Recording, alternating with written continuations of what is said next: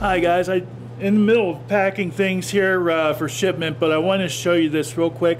This is Dioica hendersonianum, and it's a nice miniature that requires a lot of humidity and an open type environment for good culture.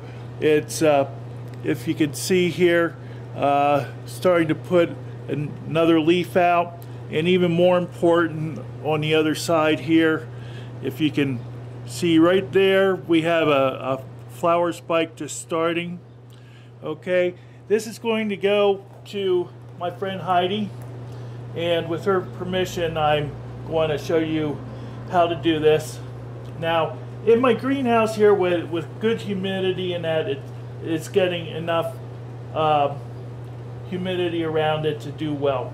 But in the home, it might be a different story. So what I'm going to do here is, I got my trusty old New Zealand sphagnum moss, and I'm going to take some of it and wrap around here.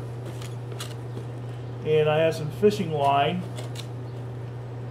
and if I can find the end of it, we will tie that on. Come here, fishing line. Tying fishing line is a lot easier said than done, especially when it's real fine like this. But we'll see if we can do this real quick.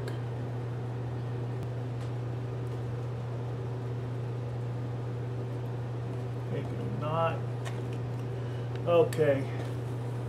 And I am just going to wrap this around here.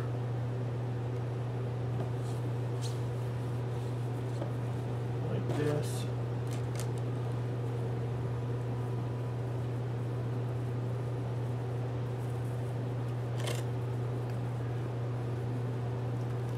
And what I'm doing is I'm letting the bottom without any. Just putting it around the side, and this is going to provide a lot of nice humidity.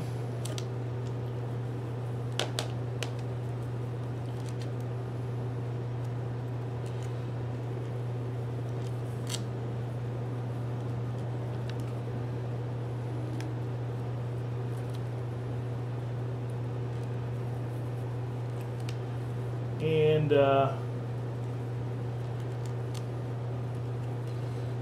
just maybe one more time around here, and then we'll tie it off here. I'll do that off camera, but you see what we have here is this is going to provide a lot of humidity. It's going to probably dry very quickly on the sphagnum moss, but that's okay. That's what we're looking for, and it's going to help to really give the root area here some good humidity for when it's in the home. Hope you like this, and it's a good idea to try with any small type of angraecums or any Vandaceous type of thing. Appreciates this. Also some of the smaller Cattleya alliance, Rubicoleus lalias that you might have mounted like this in a net pot. It has to be a net pot to benefit from this, so hope you can use it. Put it in your arsenal, guys, for when you need it. This is Wade from Wade's Orchids. Have a good one. Bye-bye.